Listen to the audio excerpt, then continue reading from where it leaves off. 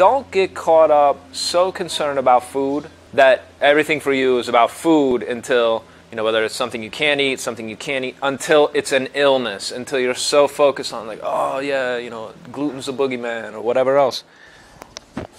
I'm just going to talk to my people, okay? My son. You should eat everything. I say you should eat everything. Now, what I mean in the context of the pivot protocol, what I mean when I say you should eat everything is you should eat everything. You should most of all not have hang-ups about food. I'm going to come back to that in a second. But are there foods that you shouldn't eat? Yeah, of course. But that doesn't mean you don't eat everything.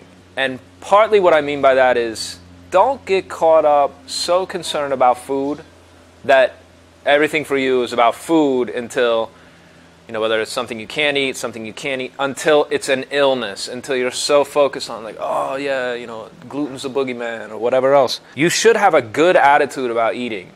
Like, eat in the proper frame of mind.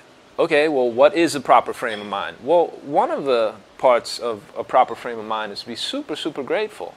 And that's, in some ways, the antithesis of, tell me what foods to eat. I heard this diet is great. I should only eat blah, blah, blah. I should, meat is the best diet. Or, vegetarianism is the best diet. And on and on and on. No. The best diet is the one that's best for you at the time that you have it. That's what you're learning here. You're figuring out how to, okay, it's not the food. It's not the supplement, right? That's not how you get to the bottom of digestive illness. You get there by learning what your symptoms are and what they mean. What I teach you in this program, in medicine, it's called, physiology or pathophysiology. Here's your symptoms in a way that makes sense. I'm explaining the mechanism inside your body that's giving rise to dizziness when you stand up, sweet cravings, teeth marks on your tongue, etc., like muscle aches, phlegm in the back of your throat, boom, boom, boom, like all the way down the list. Like, this is what's causing that. And that's what you get over and over. I go to real lengths to explain that over and over. Every time I speak, every video is explaining. But if you understand your symptoms this way, and here's what's likely causing them, and we can test, is it this or is it this? And we know exactly what's causing what. And so you might describe the journey of really mastering the pivot, mastering your pivot, is this ability to just, you're so in tune with what you can and can't eat, what you should and shouldn't eat. You know exactly what you've done this so, it's so effortless for you, right? That your food is medicine. And your food really, right, every time you're eating, it's like, whoa. You're literally getting healthier, right?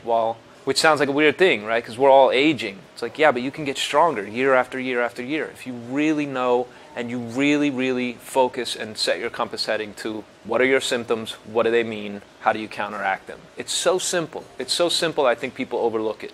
There can't be a way to do that. No, there is, right? That's what I discovered. That's the pivot protocol. You should be able to eat everything because you're not focused on one food is the best. I can't have that.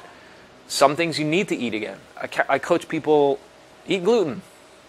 Find good wheat. I mean, there's all kinds of shit going on with wheat. And it's been changed and, all weird autoimmune stuff and all the rest, right? Okay, well, keep your digestion strong. I mean, at a bare minimum, keep that, So in the face of tremendous anxiety, tremendous world upheaval, learn how to read your symptoms. Learn how to eat according to your symptoms. Learn the diet that's best for you right now at the time that you have it. And then when your symptoms begin to shift or you notice things are different, you change your habit accordingly. That's the gig. That's what you're doing. And you do that by understanding not just what your symptoms mean and what's causing them, and it's simple, easy to understand language. Also, what foods cause what. What foods are affecting your organs this way or that way. What are those foods? And you put all of that together and you know how to eat according to your signs and symptoms. Okay? So if you're not a member of the Pivot Protocol, probably a good time to start. If you're watching this is your time to start. No doubt about it. Okay? And for all of you who are students and send me emails, I really appreciate it. I do try to answer everything myself, personally, and get back to you. So be mercifully brief. And thank you for being students. Come back and talk to you about some other things. I don't know where I'm going to post this yet, but thank you.